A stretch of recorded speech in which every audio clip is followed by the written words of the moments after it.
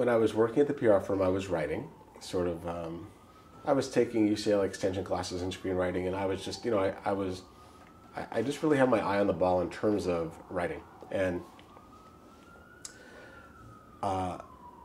Susan Geller put me in touch with Andy and Licht and Jeff Miller, who had this producing deal at USC. At the producing deal at Warner Brothers. They came out of the USC Peter Stark producing program, and were one of these first young guys to get a deal at Warner Brothers.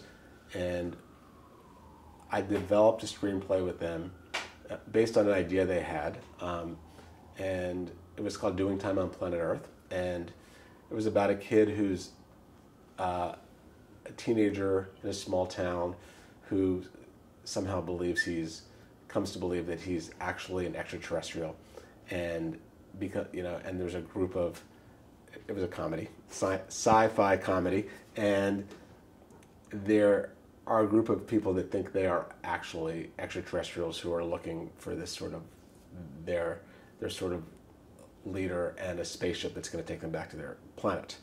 And this kid who the show is about, the movie is about, his father owns a holiday and manages a Holiday Inn with a revolving restaurant that this group actually thinks may be a spaceship. It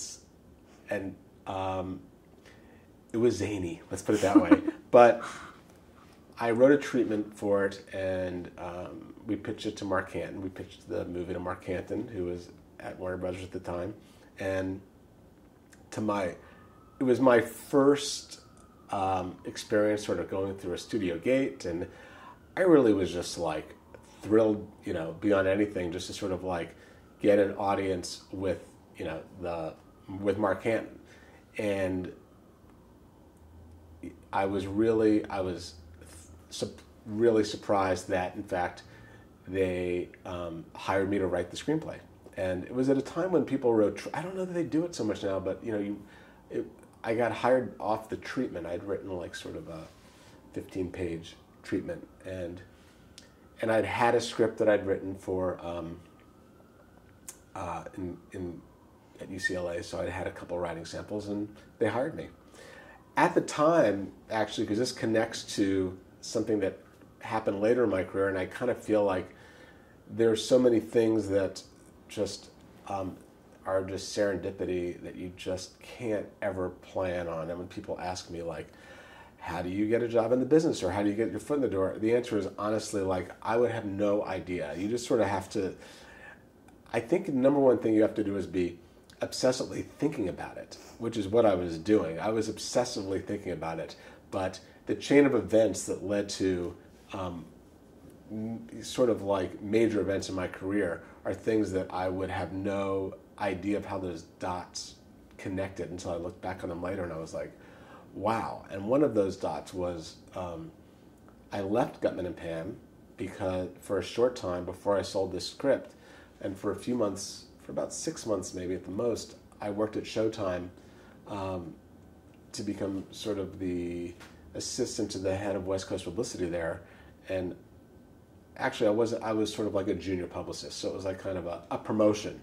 And I was the worst publicist ever. I was really so uninterested in publicizing anything except, possibly publicizing my own career. So I would just be, I would be, the idea of having to watch these shows that I didn't want to watch, and just, it really was not in my blood to be a publicist, but I was happy to have the job. But Peter Chernin was the president of Showtime at the time, and Showtime was, still fairly fledgling network, and Peter was sort of, he was running the network, but he was still a fairly young guy, and I got to know Peter a little bit, and I left that job when I sold this script, which I think was like a big shock to everybody, because I think they were sort of at one point wondering why they ever hired this young kid to work there to begin with, and the next minute I was like out the door because I'd sold the screenplay, so they were like, what? But when I had the opportunity to sort of meet on 90210, and they were and I'd met Aaron Spelling, and I'll talk about that. the major decision maker at Fox at the time was Peter Chernin, who had to basically give me the blessing to go ahead and write that, to write the pilot. Mm-hmm. That's serendipity. That's serendipity. Yeah, you just really have to, I think, in terms of like being a writer in this business, just sort of pursue, first of all, follow your own path and be yourself as much as possible, because that's certainly what I was doing. I mean, I was like, a fairly geeky kid, just wanting to like do this so badly, and just having no idea how sort of like the pieces would connect.